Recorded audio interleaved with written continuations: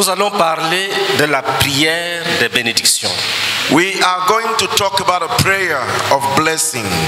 La bénédiction occupe une place centrale dans la parole de Dieu. Blessing occupies a central place in the Word of God. Elle est une institution divine. It is a divine institution. Dieu l'a instituée comme il a institué la prière. God instituted as He also instituted prayer. La prière est une institution. Prayer is an institution. L'adoration est une institution. Le culte est une institution. The worship, the service to God is an institution. Le jeûne est une institution. Fasting is an institution. Ce sont des choses que Dieu a établies. These are things that God has established avec des paroles with words pour gouverner ça, pour diriger ça, pour encadrer cela. Words to have a framework on it. Avec des paroles pour régir. With words comment ça doit se faire. To direct it, to rule it, to show how it should be done.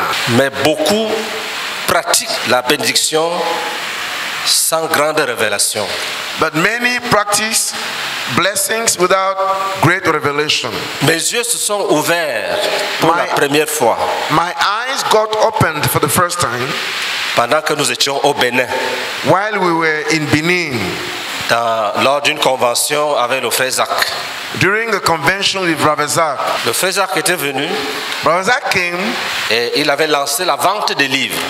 And he started the selling of books. Les gens n'étaient pas enthousiasmés. People were not enthusiastic. Sorry.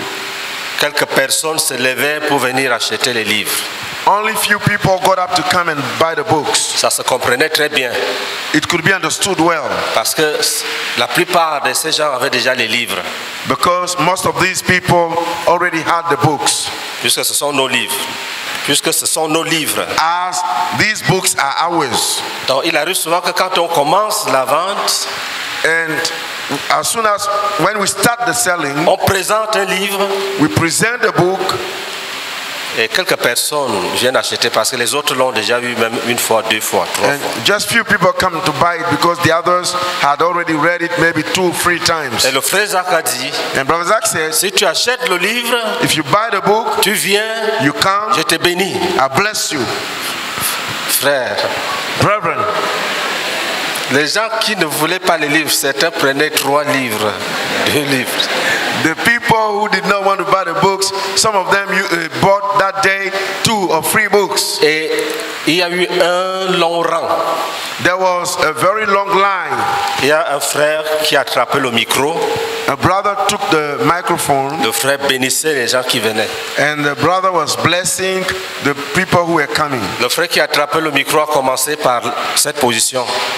The brother who was holding the microphone started by this position. Après, il a diminué. And after he diminished. Après, il a encore diminué. And after he decreased again. And after he supported his hand. Le frère ne faisait que bénir les gens qui venaient avec les livres. The brother kept blessing the people who were coming to him. Et le frère est un frère colosse, il est fort. And the brother is a strong brother. C'est lui qui a attrapé le micro. The one who was holding the microphone. Malgré sa vigueur et sa force. Despite his vigor, his strength. Tout son côté là était déjà fatigué. All his side was already tired. Pendant que je regardais cette scène, while I was looking at this, I was watching this. Le Saint-Esprit m'a dit, the Holy Spirit told me, c'est un besoin. It is a need. La bénédiction. Blessing. Que le rang que tu vois là. That a line that you see. C'est l'expression réelle d'un besoin. It is the real expression of a need. Qui doit être satisfait. Which must be satisfied. On doit bénir les gens. We must bless the people. Au même titre qu'on les délivre des maladies. As well as we deliver them from diseases. C'est un ministère. It's a ministry. La bénédiction. Blessing. Est un ministère. Is a ministry. Une institution de Dieu. An institution of God. Depuis ce jour-là, From that day on, j'ai commencé à pratiquer la bénédiction. I started practicing blessing. Il y a des dossiers, There are files, certains problèmes some problems qu'on me pose that people pose to qui me me dépassent. that are beyond me. Je dis à la personne, I tell the person, viens demain matin, come tomorrow morning, je vais te bénir. I will bless you. C'est tout. That's all. Et quand la personne vient, And when the person sans comes, commentaire, without any je commentary, dis les paroles qui sont dans mon esprit. I utter the words that are in my mind. Je demande souvent aux gens de venir le matin pour la bénédiction. Oftentimes ask people to come in the morning for the blessing, Parce que si elle est bénie dans la soirée avec tous les autres fardeaux de la journée, because if I want to bless them in the evening with all the other burdens of the day, les mots the words pourraient me manquer. I may lack the words, Mais ce n'est pas une règle and it's not a rule qu'on bénit les gens le matin. that we bless people in the morning. Chacun sait comment son esprit travaille. Each one knows how his mind, his spirit works. Mais ce qu'on veut enseigner ce soir, But that which we want to teach this c'est evening, qu'il faut savoir, that you must know tu es chef de famille, you are a head of a tu family. dois bénir les membres de la famille. You must bless the members of the Tu family. es dirigeant d'une assemblée de maison. You are the leader of a home Tu church. dois bénir les membres de l'assemblée. You must bless the members of the Tu es church. dirigeant d'une œuvre dans une zone. You are a leader in a work in a Tu dois zone. bénir les gens de cette zone. You must bless the people in that zone. Tu es dirigeant de l'œuvre dans une ville. You are a leader in a Tu city. dois bénir les gens des croyants de cette ville-là. You must bless the believers of that. Tu es dirigeant d'une œuvre régionale, You are the leader of a regional work, des grandes régions a big region comme l'Afrique de l'Ouest, as South Africa, l'Afrique centrale. a Tu Central dois Africa. bénir les gens de cette grande région. You must bless the people of that Si c'est region. un continent, If it is a tu continent, dois bénir les gens de ce continent. you must bless the people of that continent. Si Dieu t'a élevé au niveau d'une planète, If God has lifted you up at the level of a planet, tu bénis la planète. you bless the planet. Comme notre planète, c'est la planète Terre où nous vivons. As our planet is planet Tu la Earth, bénis. where we live, you must bless it. Bénis les gens de cette planète-là. Bless the people of that planet. Mais nous allons nous limiter au niveau où nous sommes des sacrificateurs dans la maison de Dieu. But we are going to confine it at the level where we are priests in the house of God. Vous notez ceci. Note this. La bénédiction occupe une place importante dans la prophétie biblique. Blessing has a very important place in the scriptures. La bénédiction occupe une place importante dans la prophétie biblique. Blessing occupies an important place in the Bible prophecy. La bénédiction est une forme de prière. Blessing is a form of prayer. La bénédiction est une forme de prière. Blessing is a form of prayer. Un dirigeant, A un leader, chef, a head, un sacrificateur, a priest, ou encore, non, un sacrificateur, or a priest. je reprends. La bénédiction est une forme de prière. Blessing is a form of prayer. Un dirigeant A leader, spirituel, a spiritual un leader, sacrificateur, a priest élève au Seigneur, raises to the Lord, élève au Seigneur, raises to the Lord, tout en lui demandant d'accorder ses grâces et sa faveur à un individu ou à un groupe d'individus. asking the Lord to grant his favor or his grace to a people or to an individual or a group of individuals. Donc il élève les personnes au Seigneur. He raises the people Il dit to à the Dieu, Lord. voici telle personne. He says, here is such a person. Je demande que tu fasses telle chose à telle personne. I ask you to do such or such thing to that person. Il demande d'accorder les grâces et les faveurs de Dieu. He asks to God to grant them his favor and his grace. La prière de bénédiction repose sur l'obéissance de l'homme. The prayer of blessing rests on the obedience of man. La bénédiction occupe une place très importante dans la prophétie biblique. Blessing holds a very important place in the prophecy of the Bible. La bénédiction est une forme de prière Blessing is a form of prayer où un sacrificateur in which a priest, it is this, ou un sacrificateur, un dirigeant ou un sacrificateur élève un individu ou un groupe d'individus au Seigneur. in which a leader, a spiritual leader or a priest raises an individual or a group of individuals to the Lord, Tout en lui demandant asking him de leur accorder To ses grant grâces to et ses faveurs. to grant them his grace and his favor. Et on continue. La prière de bénédiction repose sur l'obéissance du croyant, c'est-à-dire de l'homme qui bénit. The prayer of blessing rests or is grounded on the obedience of the believer. That is the person who is blessing. Et surtout, And above all, sur la foi on the faith de celui qui bénit. of the one who blesses. Donc, la bénédiction est une œuvre de la foi. So the blessing is a work of faith. Tu ne t'appuies sur rien. You don't lean on anything. Ce n'est pas que si tu vois quelqu'un It's not that if you see somebody en costume, tu te dis celui-ci est vraiment capable, il sera riche. Tu dis tu seras riche. in a suit, you tell yourself that this one will be rich, and you tell him that you'll Parce be que rich tu as vu ses habits. because you've seen how he's dressed. Un homme de foi peut bénir quelqu'un que tout le monde a chassé. A man of faith can bless a person that everybody has driven away, Physiquement méprisable. that can be despised physically speaking. Mais quand toi tu arrives, And when you come, tu bénis la personne you bless the person parce que tu as la foi. because you have faith.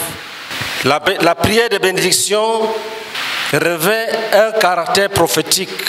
The prayer of blessing has a prophetic character. Écoutez ça très bien. Une vraie bénédiction est prophétique. Listen to this very carefully. A genuine, a true blessing is prophetical.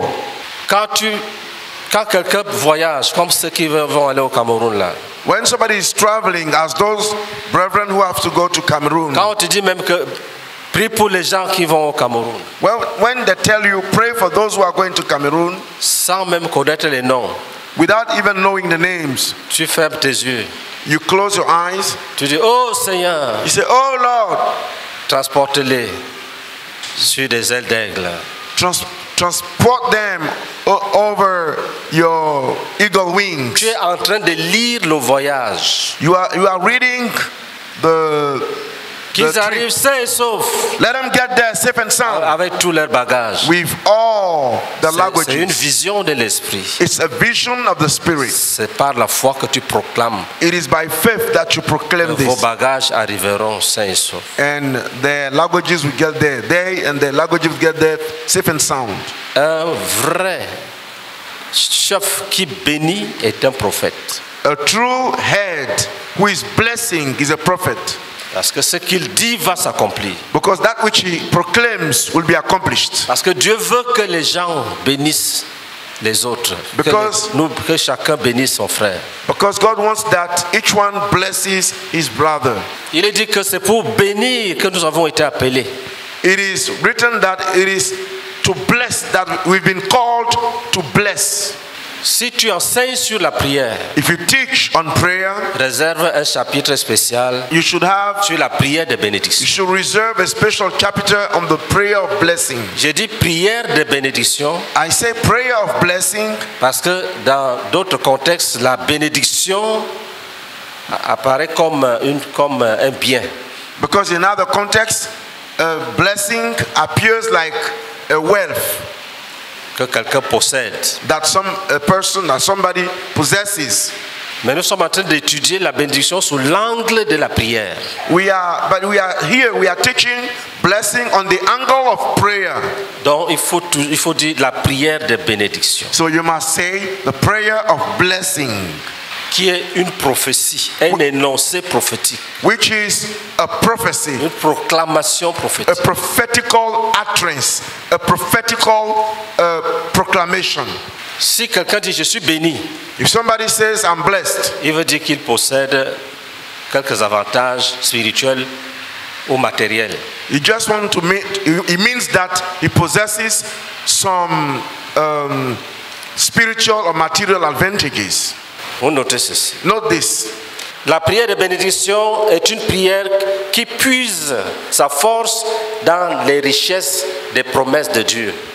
Prayer of blessing is a prayer that takes its strength from the promises of God. Tu connais les promesses de Dieu. You know the promises of God. Tu les as dans ton cœur. You have them in your heart. Et tu as le peuple devant toi. And you have the people of God. Ou bien un individu devant toi. Or an individual in front of you. Tu laisses ton esprit regarder les promesses de Dieu. You let your spirit look in the promises of God. Et tu les proclames sur la vie de quelqu'un. And you proclaim them on the life of somebody. Et Dieu les accomplit. And God accomplishes them. Vous savez, quand on dit bénissons l'Éternel, you know, when we say let us bless the Lord, ça prend le sens de louer l'Éternel. It takes the meaning of praising the Lord. Dans certains dictionnaires bibliques, louer l'Éternel, bénir l'Éternel veut dire louer l'Éternel. In some Bible dictionary, blessing the Lord means praising the Lord. Ne dis pas, Seigneur, que la porte s'ouvre devant toi. Do not say, Lord, let the door be opened before you. Là, tu n'as rien compris. In this case, you have understood nothing. Vous savez, il est dit dans la parole que c'est le supérieur qui bénit l'inférieur. You know, it is written in the word that it's the one who is superior that blesses the one who is inferior. Dans ce contexte-là, personne dans cette salle ne peut bénir Dieu. In that context, no one in this room can bless God. Donc, quand on te dira bénis l'Éternel, when we tell you bless the Lord, loue-le. Just praise Him. Ça veut dire. That's what it means. Et c'est ça qui est vrai. And this is the truth. Et ceux qui bénissent Dieu, and those who bless God, de cette manière, that way, s'élèvent déjà au-dessus des autres humains. Ils dépassent déjà les autres hommes qui sont sur la terre. They are above the other men who are on the earth. C'est-à-dire, tu adores le vrai Dieu, tu es grand. You worship the true God, who is great. Ils sont les hommes de foi. They are men of faith. Ils ne sont pas étrangers à la vie de Dieu. They are not strangers to the life of God. Donc tous les enfants de Dieu peuvent bénir tous les hommes. So all the children of God must bless. Et tous les frères peuvent bénir les frères. And chaque frère peut bénir tous les frères. Any brethren can bless all the other brethren. Parce que nous sommes les sacrificateurs. Because we are the priests. Vous devez dire Amen. You should have said Amen. Lisons une institution de la bénédiction dans Nombre 6, versets 22 à 27. Let us read an institution of blessing in Number 6, reading from verse 22 to 27. L'Éternel parla à Moïse et dit, parle à Aaron et à ses fils et dis, vous bénirez ainsi les enfants d'Israël, vous leur direz, que l'Éternel te bénisse et qu'il te garde. Que l'Éternel fasse luire sa face sur toi et qu'il t'accorde sa grâce. Que l'Éternel tourne sa face vers toi et qu'il te donne la paix.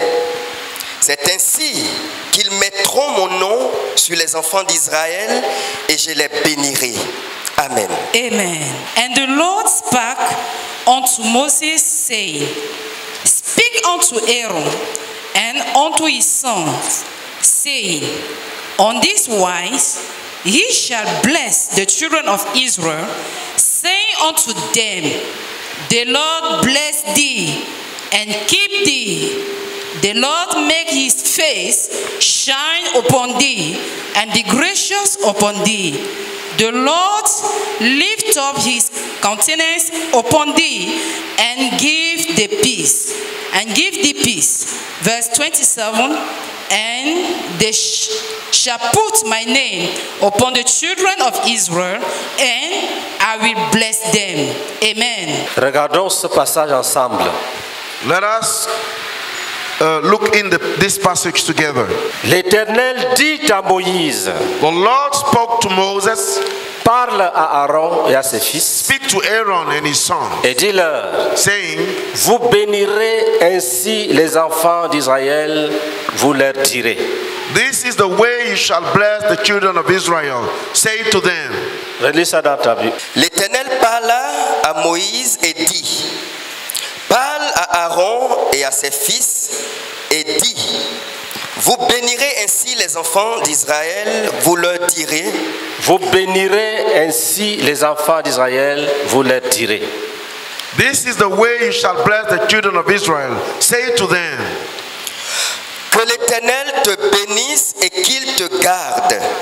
Que l'Éternel te bénisse et qu'il te garde. The Lord bless you and keep you. Que l'Éternel fasse luire sa face sur toi et qu'il t'accorde sa grâce. On met Dieu ici. God here. Ce n'est pas tout le monde qui est sacrificateur. It's not everybody who is a priest. C'est une classe. It is a class. Nous sommes tous des sacrificateurs. As for us, all of us are priests. Tu dois regarder un frère. You must look at a brother. Tu dis que le Seigneur te bénisse. And say, may the Lord bless you. C'est-à-dire que tu dis à Dieu, that is, you tell God, je veux I want que tu bénisses celui-ci. That you bless this one. Dieu dit, God says, je veux l'accomplir. I will accomplish it. Vous devez dire ça aux frères. You shall tell this to the et brethren. Moi, je veux l'accomplir. And I, God, will accomplish it. Quand la bénédiction est pauvre, quand les gens se bénissent avec pauvreté. When the blessing is poor, when people bless themselves with poverty, les joies sont minimes. The joys are little. Les bonheurs sont rares. The happiness are rare. Les oppressions vont faire que les gens se comportent comme des voleurs, comme des esclaves. Oppressions will lead people to behave like slaves. Tu vois un frère. You see a brother. Il t'expose son problème. And he exposes his problem to you. Quand tu le vois, when you see him, tu dis que le Seigneur te bénisse. Say, may the Lord bless you. Ça va s'accomplir. It will be accomplished. Qu'il t'accorde sa grâce. Let him grant you his grace. Qu'il t'accorde sa faveur. Let him grant you his favor. Qu'il te protège. Let him protect you. Et tout ça, ça s'accomplit. All this will be accomplished. Certains d'entre nous sont délivrés des accidents, de la mort, des maladies. C'est des bénédictions des gens qui ne te connaissent même pas. Ils ont seulement béni. Ils ont béni les frères de Côte d'Ivoire, béni. Dieu exauce. Some of us are delivered from accident and many things. These are the blessings of people who do not even know you. They say, oh Lord, protect the brethren of Côte d'Ivoire. Les vrais croyants, the genuine believers, bénissent les gens sans limite, sans limite. Bless people without any limit. Les vrais sorciers, the genuine sorcerers, passent le temps à maudire les gens, à maudire les gens. Spend the time cursing people, cursing people. La sorcellerie même c'est la malédiction. Witchcraft is curse. Si tu es un vrai croyant, if you are a genuine believer, tu dois bénir les gens sans cesse. Tu bénis you must bless people unceasingly. Tu dois organiser cela. You should organize that. Que ça devienne un ministère. That it becomes a ministry. Pour ceux qui brisent les liens, for those who break the evil ties, le Seigneur nous a recommandé qu'après chaque brisement de liens, on doit bénir la personne. On doit bénir la personne. The Lord has recommended us that after every ministry of breaking of evil ties, we must bless the person. On doit bénir la personne. We must bless the person. Ça se fait par la foi. It is done by faith. Dieu ne te demande pas de lui donner l'argent. God does not ask you to give him money. Dieu te dit de le bénir. He tells you to bless him. To bless him. To bless him. Donc tu ne peux pas dire que tu n'as rien. So you cannot say that you have nothing. Continue. Que l'Éternel. Continue. May the Lord Verset 26. Que l'Éternel tourne sa face vers toi et qu'il te donne la paix. Tu sais, quand Dieu est fâché, il ne te regarde pas. You see, when God is angry, He does not look at you.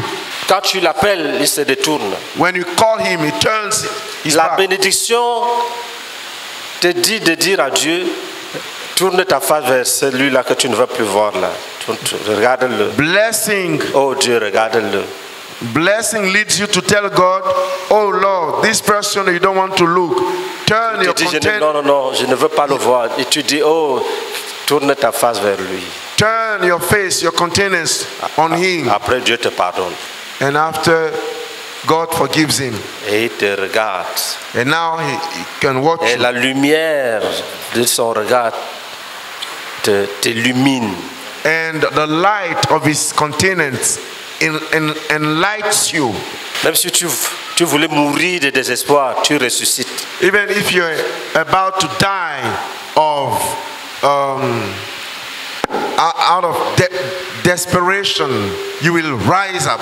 Qui te donne la paix. Let him give you peace. Qui te délivre de tes ennemis. Let him deliver you from your enemy. Qui te délivre de ce trouble intérieur. The Lord deliver you from that inner trouble. Quand Dieu est fâché, when God gets angry, il rend les hommes craintifs. He makes people fearful. Si tu sens que tu as peur, when you feel that you are afraid, et que tu ne sais pas comment définir cette peur-là, and you don't know how to define that fear, c'est que Dieu n'est pas content. It just means that God is not happy. Il a dit, je vous rendrai pusillanime. C'est-à-dire, je ferai que vous ayez très peur. He said that, craintif. I will make you fearful. I'll cause you to be afraid. De telle sorte que si le bruit d'une feuille morte, si tu entends le bruit d'une feuille morte, tu commences à trembler. So that even if you hear the noise of a dead leaf, you start shaking. Donc quand tu dis, oh, donne-lui la paix, Seigneur. When you say, oh God, give him peace. Tu es en train de travailler avec Dieu. You are working with God pour accomplir ses desseins. To accomplish his purposes. Dieu a besoin de l'œuvre du sacrificateur pour sauver les hommes. Needs the work of the priest to save man. Il y a des moments où Dieu cherche un homme qui protège les hommes par la prière.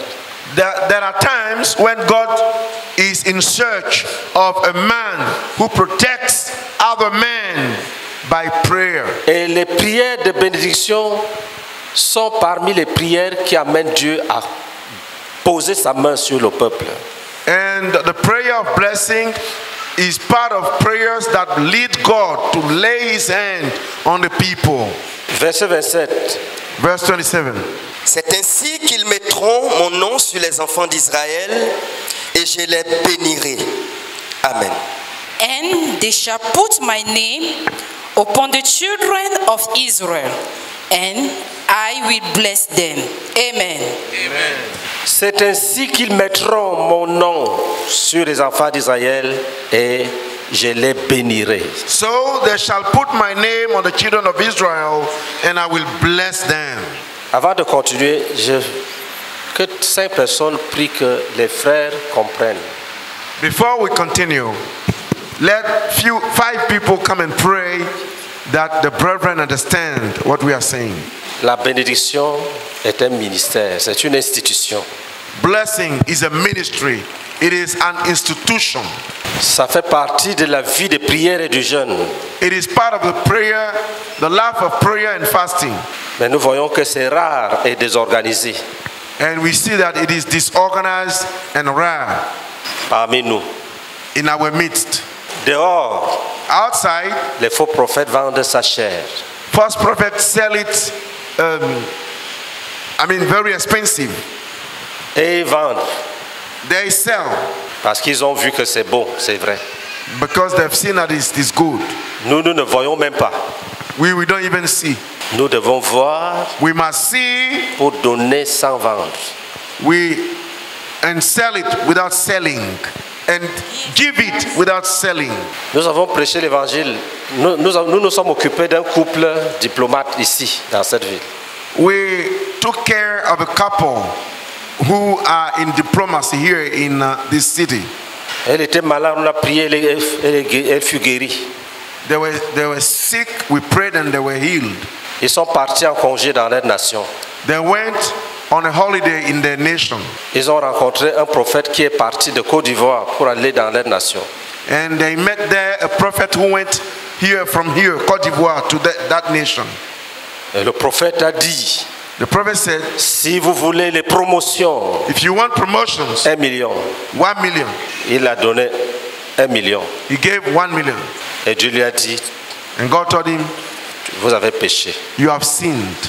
Allez demander pardon au pasteur Meunier. Go and ask Pastor Meunier to forgive. Il vous a délivré. He delivered you. Il ne vous a rien demandé. He didn't ask you something. Vous n'avez rien payé là-bas. You didn't even pay anything there. Et vous donnez 1 million à un faux prophète. And you give 1 million to a false prophet. Elle a même dit, oh pasteur, avec mon régime là, aidez-moi. On lui a donné l'argent. She said, oh pastor, because of my regime, help me. They gave him money. Dès qu'ils ont fait ça, tous les démons, les esprits de mort qu'on avait chassés sont revenus. As soon as they did this, all the demons, the spirit of death that we cast out came back. Sa femme lui dit non. Le mari dit à sa femme, appelons-le. Et la femme dit non. Non. The husband tell the wife, let us call him. The wife said, no. Il dit non, il est gentil, appelons-le. They said, no, he's kind, let us call him. La femme dit non, ce qu'on a fait là, ce n'est pas bien. The wife said, no, what you have done is not good. Un jour, one day, un 31 décembre, on December 31st, les gens s'appellent pour se bénir. People are calling themselves to bless one another. M'a appelé. And the woman called me. Il dit, ah, comment ça va? Il dit, tu as vu, non? He says, tu as vu. Il dit, pasteur, on a besoin de toi. They called and said, pastor, we need you. Quand je suis allé, ils m'ont raconté cette histoire. When I went there, they told me all this story. On a donné 1 million. We have given 1 million. Dieu nous a dit qu'on a péché. God told us that we have sinned. Aide-nous. Help us. Je ne pouvais même plus réprimander, mais quand tu les vois, I could not even rebuke them anymore. When you see them, j'avais pitié. I had compassion. Voilà, avait promis un poste et la personne qui avait été nommée à ce poste a appris qu'il devait aller. Ils sont même partis. Le prophète a dit d'aller prendre possession de la résidence. Et ils sont partis prendre possession de la résidence. Et ce monsieur a dit, ah bon, vous allez voir. Donc c'est la réaction du monsieur et tout ce qu'il a invoqué comme malheur sur eux là, ça les a suivis d'une manière terrible. Voilà, Dieu va mieux qu'un seul. Merci. Thank you.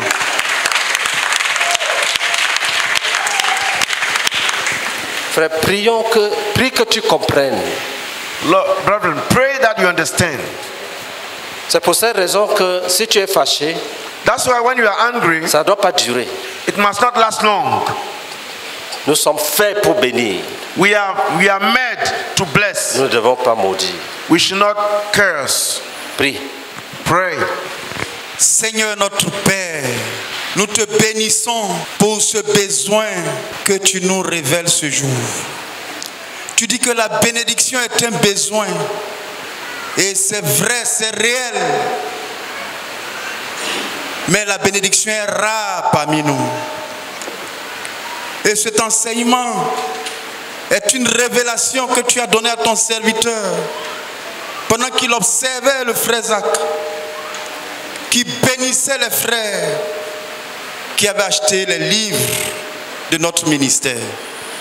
Quand il a évoqué la bénédiction, le nombre de personnes qui se sont levées a suscité cette révélation en lui. La bénédiction est un besoin. Seigneur, je te supplie, au-delà des mots, Seigneur, donne-nous de voir la nécessité de bénir, de bénir et de bénir et de bénir, et qu'à tous les niveaux, nous développions ce ministère de bénédiction. Seigneur, bénis-moi la capacité de bénir ma famille, de bénir mon église, de bénir ce que je dirige, de bénir ma région.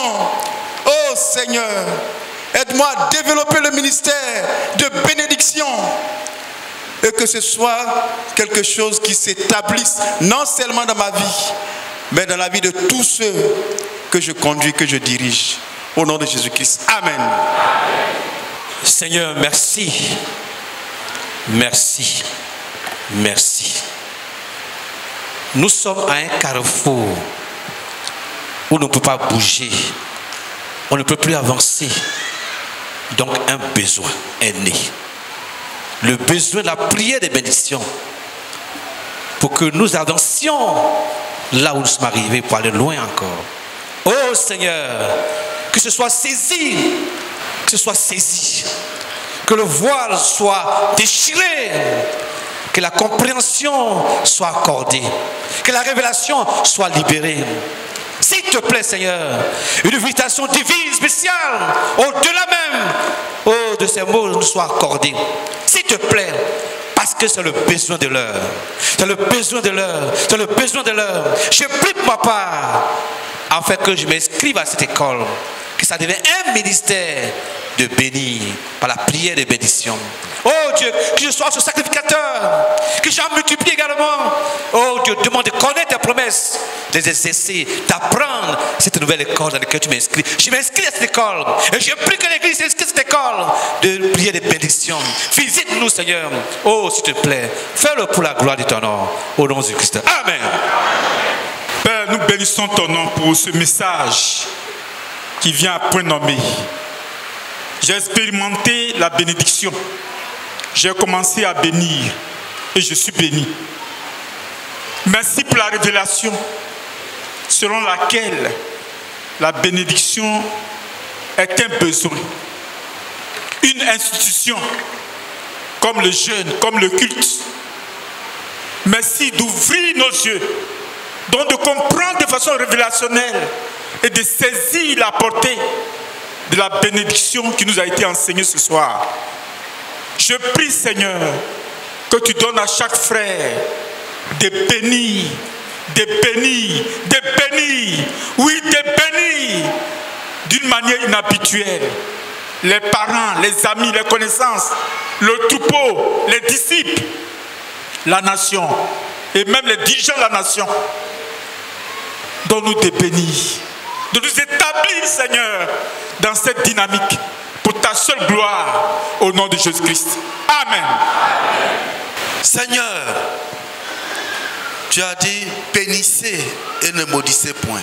La bénédiction est une institution de ta part. Et ton serviteur l'a dit, nous sommes pauvres en bénédiction. Merci d'ouvrir nos yeux, de nous permettre de comprendre que la bénédiction est une institution de Dieu. Que nous devons pratiquer la bénédiction au milieu de nous, d'une manière évidente, d'une manière réelle, d'une manière révélationnelle. C'est pourquoi nous plaidons, Seigneur, que le ciel reste ouvert au-dessus de nous et que tu nous accordes la capacité de bénir à la dimension de ta révélation, Seigneur. Donne-nous de pouvoir bénir de la manière dont tu voudrais que nous bénissions. Que personne ne passe à côté, Seigneur. Tu as dit, si quelqu'un est chef de famille, il doit bénir la famille. C'est un dirigeant d'assemblée, il doit bénir les membres de l'assemblée. C'est un dirigeant de zone, il doit bénir les hommes, les membres de la zone. C'est un dirigeant de région, il doit bénir les membres de la région. Nous prions que tu nous bénisses avec la capacité d'avoir le verbe, l'expression, le langage, le verbe qu'il faut employer pour bénir à chaque étape, s'il te plaît.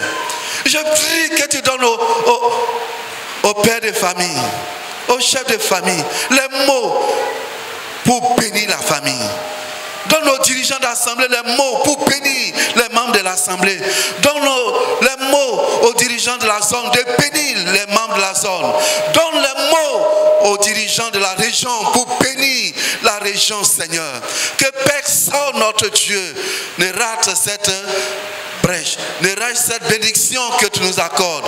Que à tous les niveaux, la bénédiction soit réelle. S'il te plaît, aide-nous à la pratiquer au milieu de nous. Au nom de Jésus-Christ. Amen. Amen. Seigneur, nous te disons merci pour ce jour où tu ouvres nos yeux sur le ministère de bénédiction. Nous crions à toi, Seigneur, pendant que tu nous parles. Oh Père, que nos cœurs saisissent, que la révélation soit grande pour comprendre que la bénédiction est un ministère, Seigneur, comme le jeûne, oh notre Dieu, comme le culte, l'adoration, de manière à ce qu'en tant que sacrificateur, ce soit un ministère bien organisé, bien planifié, pour bénir les membres de nos familles, pour bénir tous ceux qui viennent à nous, Seigneur. Tu as dit même qu'en tant que sacrificateur, nous pouvons bénir un homme que les hommes ont rejeté.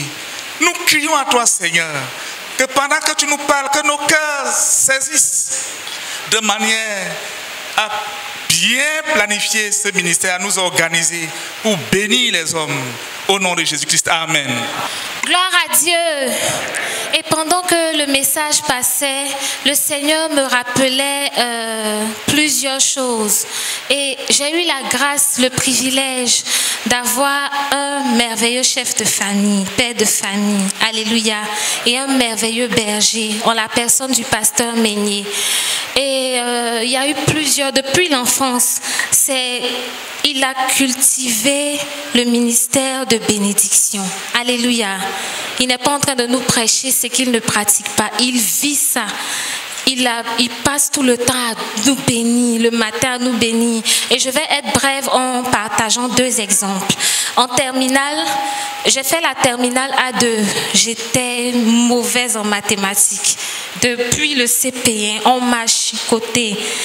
En quatrième, notre dirigeante, Tata Carole Babatunde, est venue me raconter son histoire en mathématiques, comment elle avait fait et tout. Elle me prenait, les gens m'ont pris.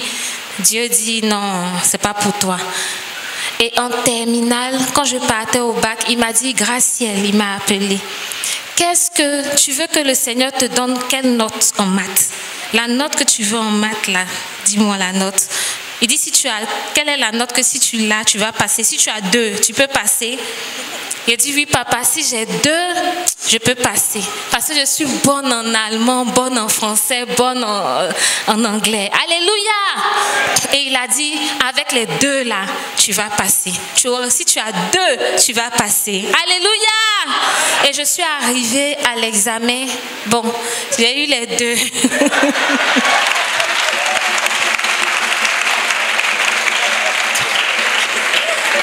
Et j'ai eu les 2, j'ai eu mon bac. Alléluia.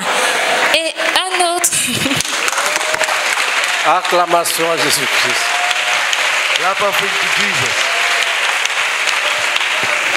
Et au niveau du master, je devais faire le master. Pour tous ceux qui connaissent un peu, je n'étais pas en Côte d'Ivoire et tout. Je suis allée, il y a eu le Covid, j'ai fait la pause même avec l'école. Après, je suis revenue. Il fallait faire le master. Je commence par où, Seigneur? Fallait que je le fasse maintenant. Fallait que je fasse, le temps pressé. Et les choses n'avançaient pas. Ça avançait lentement de mon côté. Et les délais vraiment avançaient. Alléluia. Et papa me regarde, il me dit, tu sais, même si tu écris et que c'est le brouillon que tu as écrit, que tu pas déposé, ils vont prendre ton brouillon. Alléluia. J'ai dit à papa, il dit, même si ça n'atteint pas 70 pages, je ne sais pas si lui-même il se rappelle. Il dit, même si ça n'atteint pas 70 pages, on sait que le mémoire, c'est le minimum si tu n'as rien fait. C'est 70, 75 quand tu n'as rien fait. Alléluia. Il dit, on va prendre ça. Les gens ne compliquent pas. Et t'as dit, sa parole seulement ouvrait la voie du succès. Alléluia. Et quand il a dit ça, je me suis saisie de ça. J'ai commencé à travailler. Je dis, papa dit que même si c'est le brouillon, que je n'ai pas fait quelque chose, je m'en vais seulement. J'ai dit, voici ce que j'ai fait. Ils vont prendre, ils vont me programmer. Et je me suis appuyée sur cela. Et au fur et à mesure, il augmentait à cette parole-là une autre bénédiction. C'est que j'allais avoir la mention très bien. Parce que pour le master, c'est très bien. Il n'y a pas excellent. Très bien, c'est la meilleure mention. Alléluia. Et c'est cette mention que j'ai obtenue. Jésus-Christ. Donc, il y a plusieurs autres choses, que ce soit par rapport à mon ministère de chant. Parfois, je me regarde, je ne sais même pas si je suis quelque chose, si Dieu voit quelque chose, mais il me regarde, il me dit que tu es une grande femme. C'est les gens comme toi qui composent les chants, qui réveillent l'église. Depuis l'enfance, papa me disait ça, alléluia. Et donc, que le Seigneur vraiment nous donne la capacité de pouvoir imiter ce modèle. Et les choses seront différentes au milieu de nous. Amen.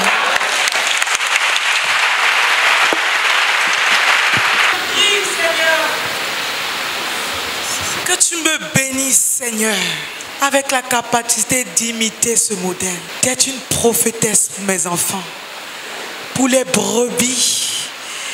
De bénir, Seigneur, afin que partout les mers s'irrigent contre ceux que je dirige, le chemin soit frayé comme Moïse.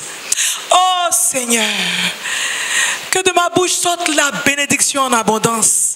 La bénédiction le matin, à midi, le soir, quelle que soit la personne qui se tient devant moi, bonne ou mauvaise, que ma bouche soit une source de bénédiction. Que ma bouche soit un océan de bénédiction, afin de transformer les hommes par ma bouche, afin que la vie change, afin que les circonstances, se transforment, Seigneur, en bénédiction, Seigneur. Fais-le, s'il te plaît, au nom de Jésus-Christ. Amen.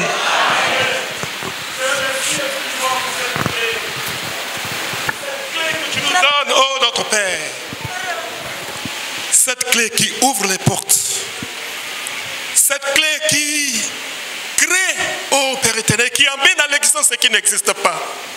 C'est merci de nous pourvoir d'une clé salvatrice, Seigneur, pour ouvrir des portes fermées, pour décanter des situations bloquées, pour casser les barrières, pour briser les obstacles. Tu es vivant, tu es vivant, tu es vivant. Tu connais le besoin de ton peuple, tu connais le besoin de tes enfants. Et merci de nous pourvoir de cette clé, Seigneur, ce soir. Merci infiniment de ce que tu nous permets de l'empocher et de pouvoir l'utiliser, Seigneur, afin que des portes s'ouvrent, de grandes portes s'ouvrent, des portes de bénédiction et des miracles, Seigneur, s'opèrent au milieu de nous. Tu es vivant et tu es tout puissant. Merci infiniment. La gloire te soit rendue. Au nom de Jésus-Christ. Amen. Nous avons entendu. La responsabilité est établie. Seigneur, je vois la muraille des pensées négatives s'écrouler. Seigneur, j'emprunte le chemin de la bénédiction intentionnelle. Je décide, Seigneur, de me tenir du côté de la bénédiction. Je refuse d'être la porte de malédiction et la personne qui va agrémenter les mauvaises choses que le diable dit et fait sur les gens. Oh Seigneur, que je sois la contradiction, Seigneur, de toutes les malédictions prononcées ou vécues, des moqueries, des injures sur les gens. Je prie, Seigneur, tel que j'ai compris ce soir, que tu fasses de moi une personne dont les vœux du cœur, les sentiments du cœur, les pensées traduisent la bénédiction de Dieu, la faveur de Dieu, la délivrance de Dieu, le salut de Dieu, le changement de Dieu, la vie de Dieu. Seigneur, merci beaucoup pour cette soirée. Merci Seigneur, au nom de Jésus. Amen. Donc la bénédiction touche tous les domaines de la vie d'un individu. Blessing touches all the domains of the life of an individual. L'esprit, l'âme, le corps, la profession, les études, le travail, etc. The spirit, the soul, the body, the profession, the studies, etc. Nous venons de le voir dans la formule de bénédiction que l'Éternel a donnée à Moïse. In the formula of the blessings that the Lord gave to Moses, as we have just seen, il ressort qu'on doit bénir par la communion avec Dieu. He receives how to bless through the fellowship with God. La protection de Dieu. The protection of God. La face et la faveur de Dieu. The countenance and the favor of God. La grâce de Dieu. The grace of God. La paix de Dieu. The peace of God. Alléluia. Praise the Lord.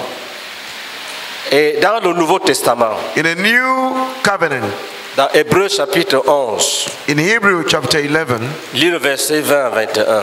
Read verse 20 to. C'est par la foi qu'Isaac bénit Jacob et Ésaü en vue des choses à venir. C'est par la foi que Jacob, mourant, bénit chacun des fils de Joseph et qu'il adora appuyé sur l'extrémité de son bâton. Amen. Amen. By faith, Isaac blessed Jacob and Esau concerning things to come. By faith, Jacob, when he was dying, blessed both the sons of Joseph and worship, leaning upon the top of his staff. Amen. Frère, la foi te permet c'est comme si tu prêtais ta foi à quelqu'un. Faith is like dans la bénédiction, you are lending your faith to somebody. C'est comme si tu prêtes ta foi à l'autre qui est faible. In a blessing, it is as if you are lending your faith to the other ones who is weak. Et il devient fort. And he becomes strong. C'est par la foi. It is by faith qu'Isaac a béni Jacob. That Isaac blessed Jacob. Vous-même vous savez ce que Jacob était quand il fut béni. You yourself, you know what Jacob was when he was blessed. Un petit roublard. A small, tricky man. Mais la bénédiction a opéré en lui. But blessings operated in him. C'est par la foi que Jacob, mourant, quelqu'un qui meurt, qui est fini, il a le temps et la force pour ouvrir la bouche et bénir les gens. It is by faith that Jacob, when he was dying, somebody who is about to die, he has strength to bless people. Frère, un pauvre, brethren, a poor, qui n'a pas de vélo, who does not have a bicycle, peut te bénir. Can bless you. Tu deviens propriétaire de plusieurs immeubles et voitures. You become un pauvre, an owner of many cars. A poor Jacob man. Mourant, Jacob dying, a eu le temps de bénir. You got time to bless. Et ça a marché. And it worked. La bénédiction est un ministère. Blessing is a ministry. Qui a besoin de ministres. Which needs ministers. Convaincus qu'ils sont en train de changer les choses par leur bénédiction. Convinced that they are changing things through their blessings. Romains chapitre 16, verset 20 à 27. Romans chapter 16, reading from verse 20 to 27. Romains chapitre 16. Nous allons voir comment les apôtres, surtout Paul, prenons le cas de Paul parce qu'ils sont nombreux. Nous allons voir comment il a pris le temps de bénir les frères. We are going to see how the apostles and mainly the case of Paul, who took the time to bless the brethren. Il n'y a pas une lettre. There is no letter où l'apôtre n'a pas béni les frères. In which the apostle didn't bless the brethren. Lis. Read. Le Dieu de paix écrasera bientôt Satan sous vos pieds. Le Dieu de paix écrasera bientôt Satan sous vos pieds. And the God of peace will crush Satan under your feet shortly. Que la grâce de notre Seigneur Jésus-Christ soit avec vous. Que la grâce de notre Seigneur Jésus-Christ soit avec vous. The grace of our Lord Jesus Christ be with you. Timothée, mon compagnon d'œuvre, vous salue, ainsi que Lysius, Jason et Sosipater, mes parents. Je vous salue dans le Seigneur, moi, Titus, qui ai écrit cette lettre. Gaius, mon hôte et celui de toute l'Église l'église, vous salue. Eraste, le trésorier de la ville, vous salue, ainsi que le frère Catus. Que la grâce de notre Seigneur Jésus-Christ soit avec vous tous. Amen. Que la grâce de notre Seigneur Jésus-Christ soit avec vous tous. Amen. The grace of our Lord Jesus Christ be with you all. Attends. Dieu a exaucé cet amen-là. God has answered this amen. Donc je reçois le témoignage en esprit que Dieu a exaucé ce amen. I receive the testimony in my mind that God has answered this amen. 1 Corinthiens 1 verset 3. 1 Corinthians 1 verse 3. Que la grâce et la paix vous soient données de la part de Dieu notre Père et du Seigneur Jésus-Christ. Grace be unto you and peace from God our Father and from the Lord Jesus Christ. Amen. Là, même ceux qui ne sont pas anglophones, appuient. Even those who are not anglophones. Disons merci Seigneur avant de continuer. Let us thank the Lord before we continue. Let us thank the Lord before we continue.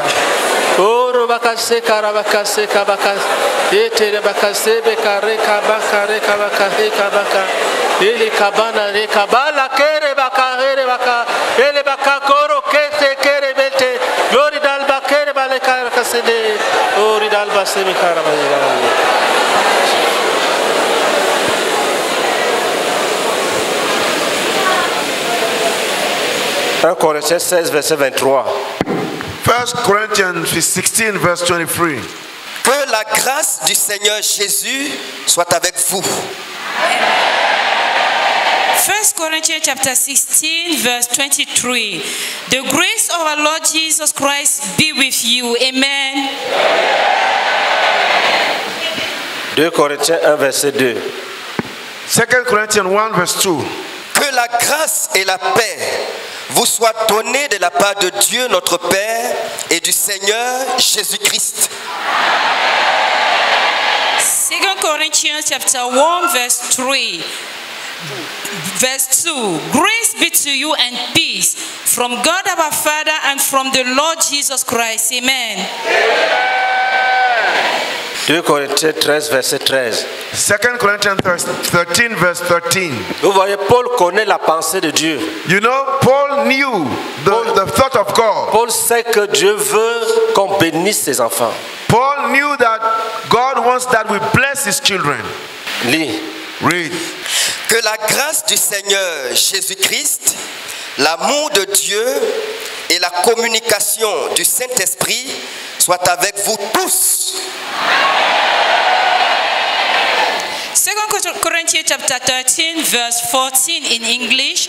The grace of the Lord Jesus Christ and the love of God and the communion of the Holy Ghost be with you all. Amen. Galates 1 verset 3. Galatians 1 verse 3. Que la grâce et la paix vous soient données de la part de Dieu le Père et de notre Seigneur Jésus-Christ.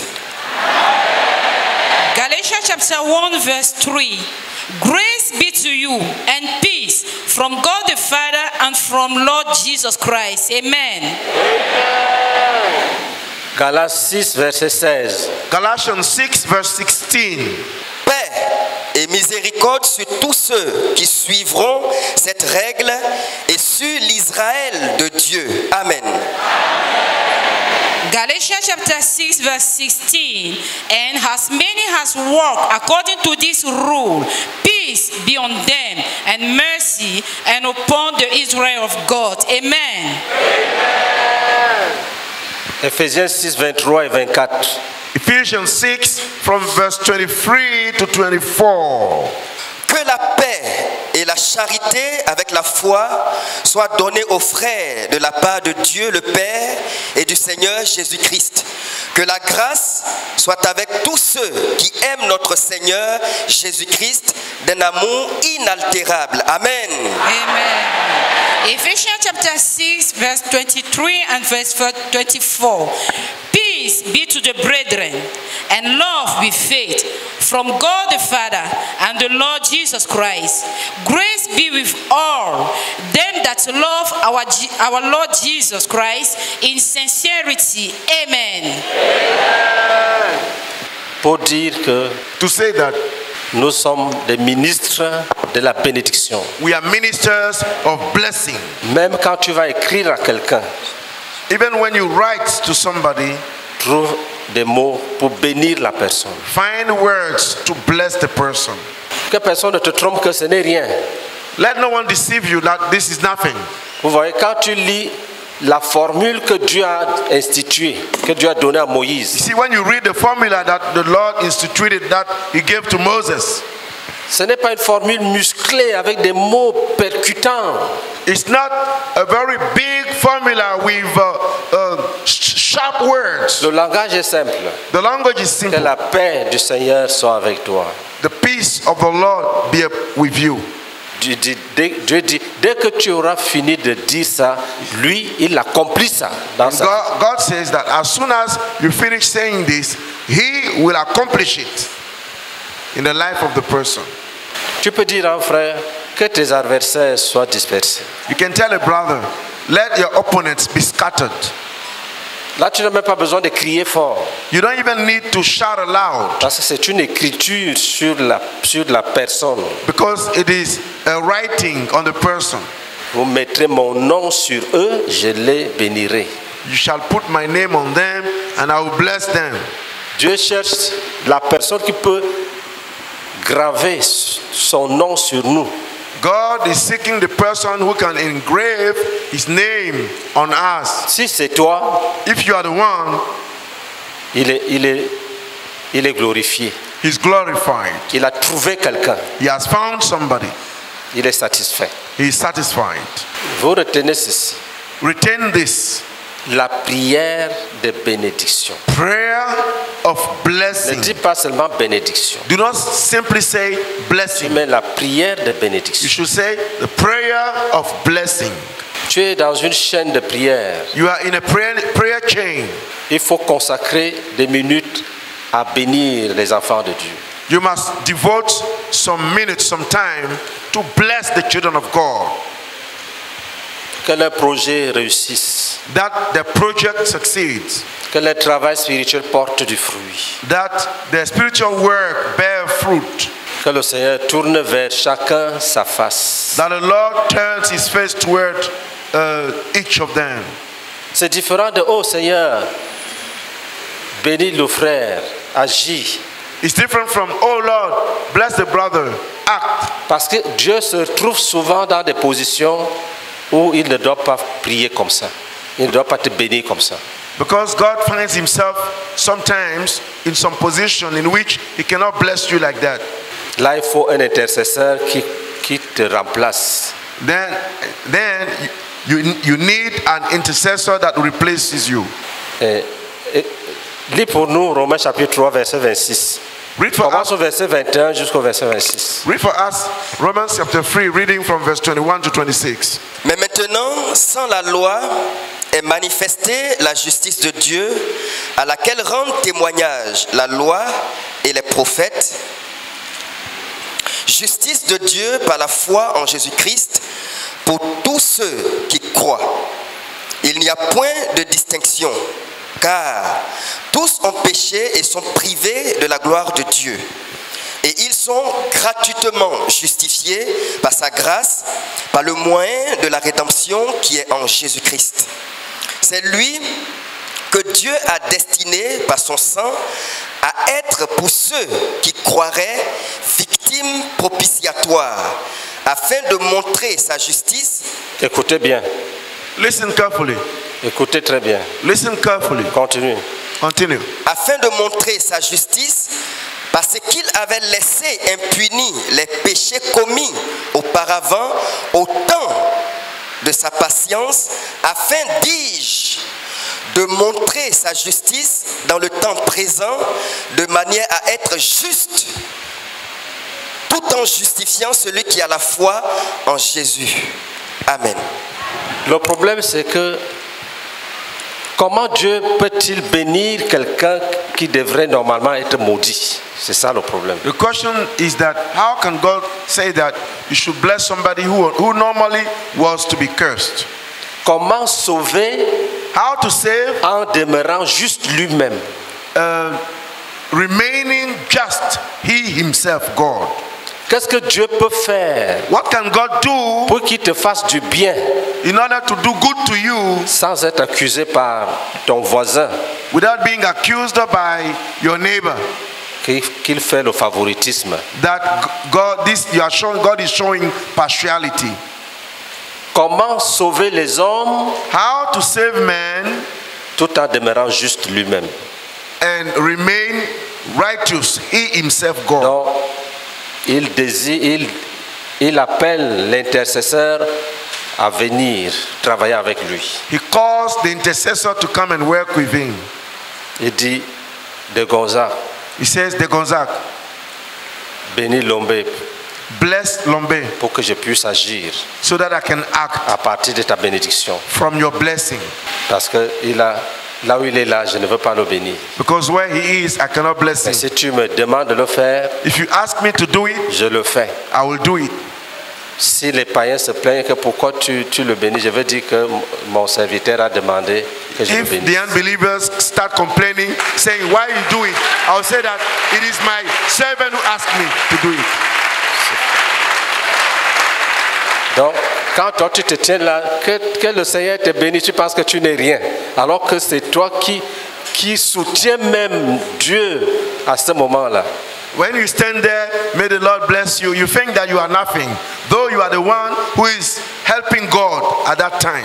Il veut nous sauver. He wants to save us. En demeurant juste lui-même.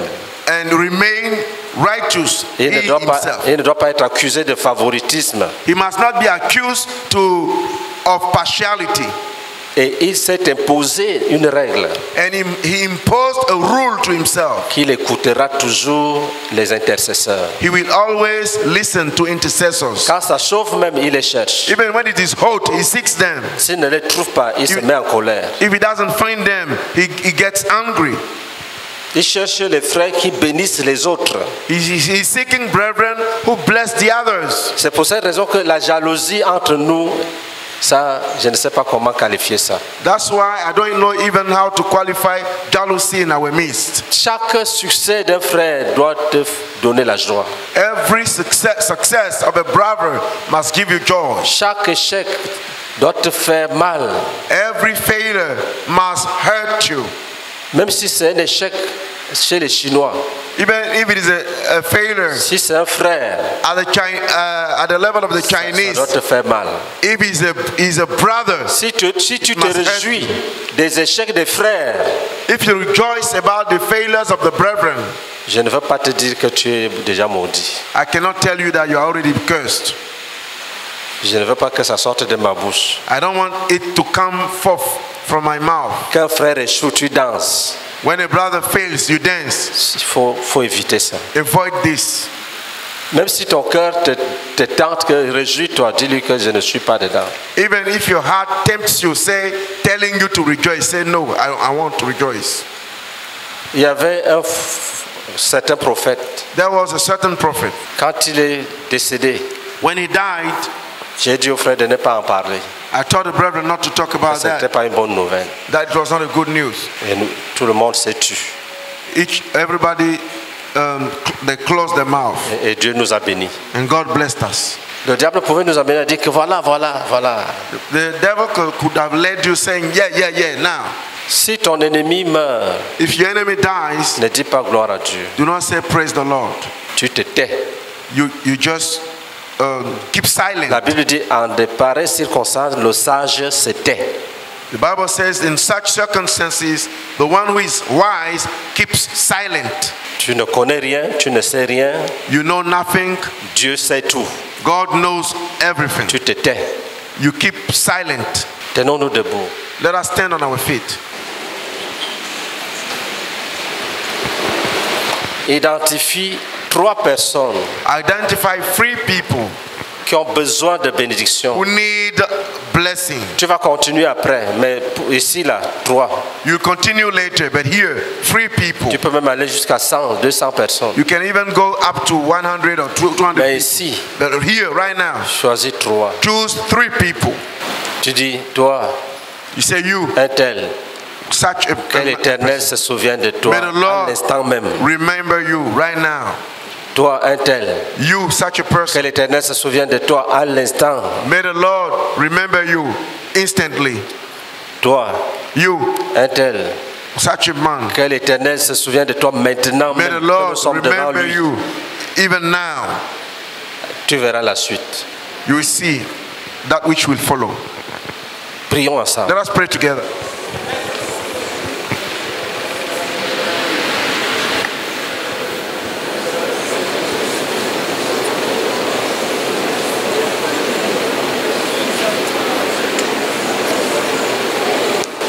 Tu ne fais pas comme dans la réunion de prière. Don't do it like in the prayer meetings. Tu ne pries pas, Seigneur, bénis-le. Non, non, non. Don't say, Lord, bless him. No, no, no. Tu dis par exemple, oh frère Adjomani, que le Seigneur se souvienne de toi maintenant. C'est comme ça qu'on prie. You say, oh. Ça, c'est la bénédiction que tu écris sur lui. For example, you can say, oh, brother Ajumani, may the Lord remember you now. This is the blessing you write on him.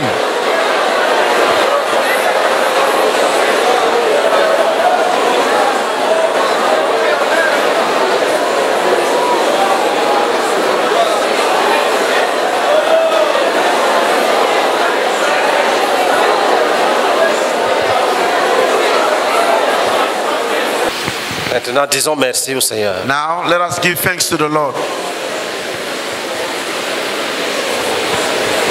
Merci, Seigneur. Thank you. Merci, Seigneur. Maintenant, tu continues les autres noms. Now, Dès que ça vient dans ton esprit, toute la semaine, tu bénis seulement. all along the week, you continue with the other names. Whatever name comes into your mind, you just bless. Vous verrez, ça sera comme si tu as jeûné et prié pour eux. You see that, you will see, it will be like you have fasted and prayed for him. Parce que chaque obéissance a ses vertus.